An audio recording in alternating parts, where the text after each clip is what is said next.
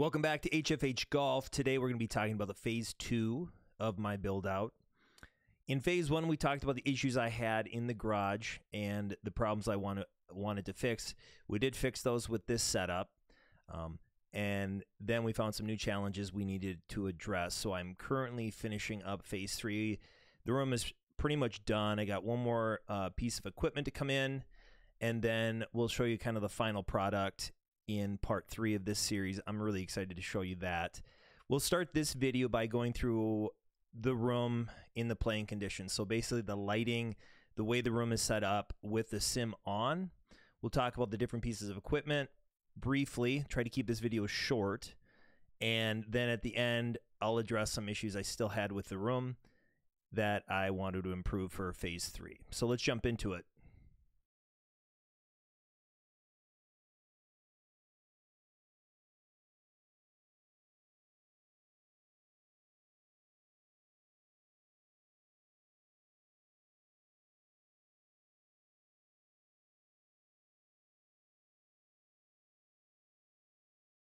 To review, this was phase 1. I didn't have a lot of footage from my first initial setup.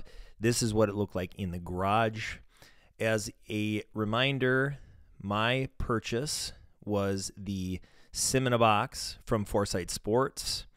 And the challenges I had with that room were space, environment, temperature control, light control, and just the overall feel of the space. I wanted to have a much better ability to go from not playing golf to playing golf while also keeping the functionality of my garage. So this is the space that we moved into. This is the sport court in my basement. All right, as we walk through this room, I'm just going to give you a brief overview of the equipment. If you look down on the left there was this little light. I used this as a starter light. When I got into the sport court, I couldn't see the ball. I couldn't have the light on because the light was super bright and it washed out the screen. When I shut the light off, I didn't have enough light, so I went and bought something very cheap. And this is a tip I have for you. You don't have to go buy the expensive thing first. You can troubleshoot with something cheap. Yeah, and use that item to really test out the problem you're trying to solve. All right, so this is just a simple pub table from hollandgameroom.com. You can go to the website and explore there for any items that you would like to add to your room, just for some generalized seating. A lot of different options to choose from, heights, number of chairs, etc. So this just works well. I mean, it's just a simple way to add some seating into the room. It fits into the room nicely, and I've kept this for phase 3 as well. All right, so here we talk about lighting. Now this is more of a production light. So it has, it's Bluetooth enabled to have one on each side of the room. It does bring some targeted light, but not targeted enough. If you go back to the initial video that I showed with the lighting of the room, you could tell that it's still too bright. It washes out the screen. You don't get that nice, clear, bright image on the screen. So these are great if you're going to make some YouTube videos. These are lights that I use to do the opening and the ending of this video. But there's a better solution for your golf simulator build out, which I will go into detail in video 3. All right, moving down to my projector on the side cart. This is the BenQ LK 936ST. It's a 4K projector. It is a laser projector and is at 5100 lumens. I will tell you, even at that lumen intensity, you still need to control the light. So we'll show you at the end of the video what I did to help remove any direct ambient light from outside. But this is a great projector. It gives you that ability to have it on the card on the side without having an image that's distorted, because they do allow that keystoning. Now, I did make a video on how to keystone this with the card on the side, which I'll link to in the description below. All right, moving over to the other side of the room, you can see this is where I have my computer. It's got a graphics card that allows me to do 4K for the projector and processing power that allows me to push that 4K image out, and has enough processing power to allow me to stream 4K videos while I'm playing with that 4K image. Above that computer space there, just in the middle shelf, there's the Companion 2 Series 3 multimedia speaker system from Bose. They work quite well, and they surprisingly give you enough quality of audio for this entire room. Okay, now we're moving left of the computer, with this being right next to my hitting mat on the other side of my launch monitor. This is the 457 metal golf bag organizer. You can put a bag on either side of it.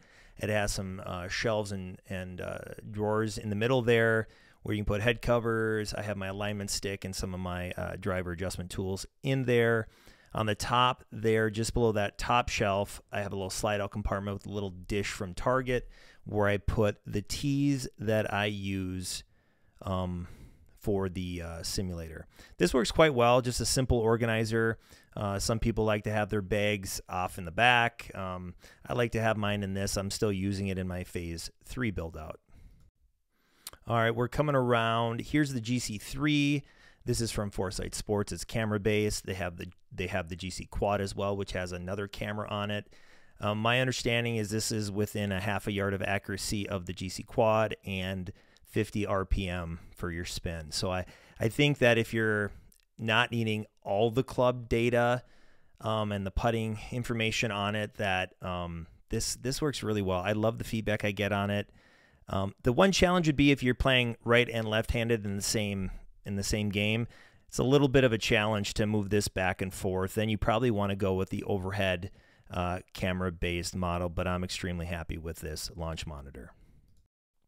All right, so we have the sim in the box. This is the setup for this room still. I did upgrade the computer and I did upgrade the projector since purchasing. The hitting mat works great. The landing mats are fine as well. I still have them incorporated into my Phase 3 build-up, but we did change the canopy or the enclosure. We did need to add some side net extensions. I believe some of their newer versions of the sim in the box have these with them. They Velcro to this. Work pretty well. You just get some sand, put it in the sandbags, and this will help protect any errant shots and protect the walls, etc.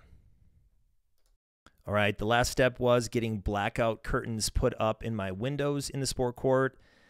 If I wanted to play golf, once the sun was up, the light that coming in these windows did wash out the screen quite a bit, and so we corrected that. Now, if you take a look at these two lights that I have on, I want to show this video one more time because you can see kind of how bright it makes the room. Now, the light's a little bit more targeted, but it's still going to affect the quality of the image on the screen. I have since fixed that for the Phase 3 build-out. All right, there you have it. That was Phase 2 of my build-out. It was a much better space than the garage. We have temperature control. We have the appropriate amount of room for things to fit without it feeling cramped in there. You have more room to swing. Felt like you had more room to swing. And it was a big improvement from the garage. Now, the issues I still have with it, I still didn't quite figure out what kind of lighting to use. I have solved that in Phase 3. And this area just looks totally disorganized. Cords are everywhere. That that projector is still side mounted on the cart. I wanted to get that out of the way and mount it up above me. Ultimately, I just wanted a really professional, clean look, which we did achieve with Phase 3. If you want to learn more about the different items, I will put everything I can in the description below with links. You can go explore and see if any of the items would work for you. As always, I really appreciate you guys supporting the channel and watching. If this is valuable to you, I'd appreciate you subscribing to the channel. And thanks again, and we will see you next time.